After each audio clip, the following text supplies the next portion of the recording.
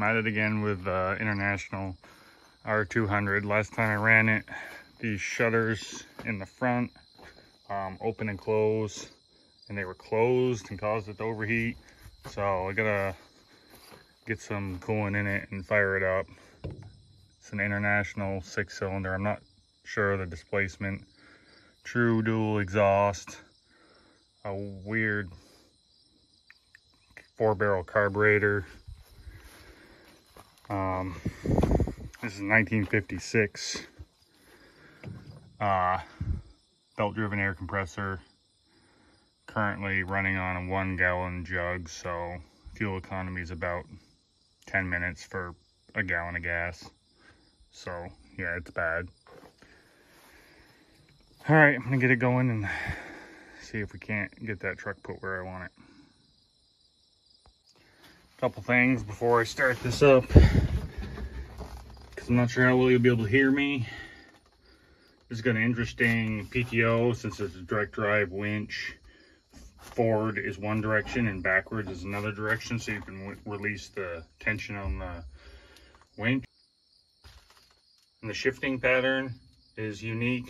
Hopefully you never see another one like it, because it's stupid. 1, 2, 3, 4, 5, and reverse is over here.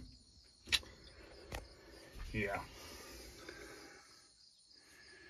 See if it's gonna start.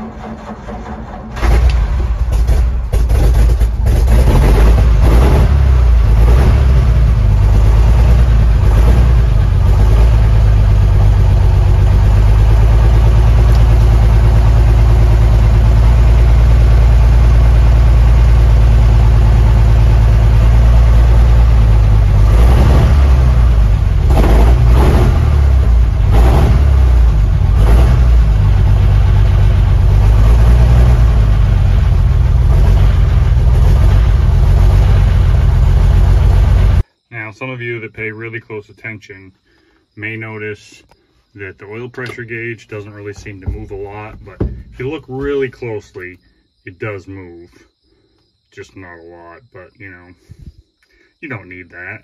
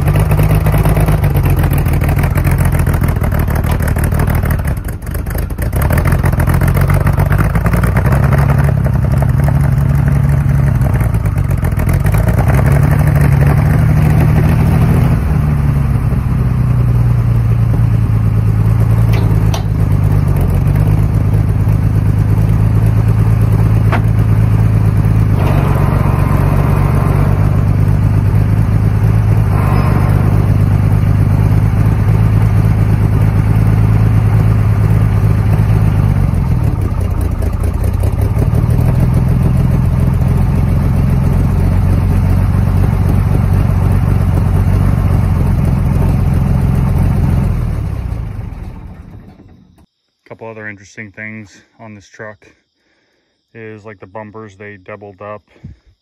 And this, from what I understand, was this equipment dealership's main truck that they used to bring the new trucks in or go get broken down trucks. But as I pointed out, it doesn't run a lot of oil pressure.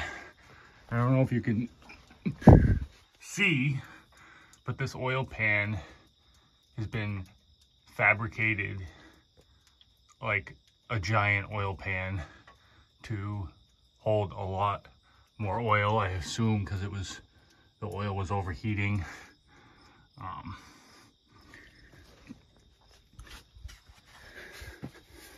Then this whole rear wrecker body, like it's all like custom fabricated battery boxes, chain boxes.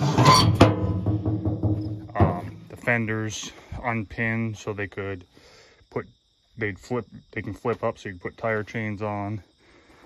This rear bumper is made out of 3 truck bumpers stacked on top of each other. This whole wrecker assembly pins on, a pin there, and then one pin that goes all the way across right here. And then the 5th wheel is underneath, so when they were camelback, or whatever you call it, when they bring the new trucks from the dealer or to the dealership. Yeah, I'm trying to think of anything else that I've seen that's kind of unique.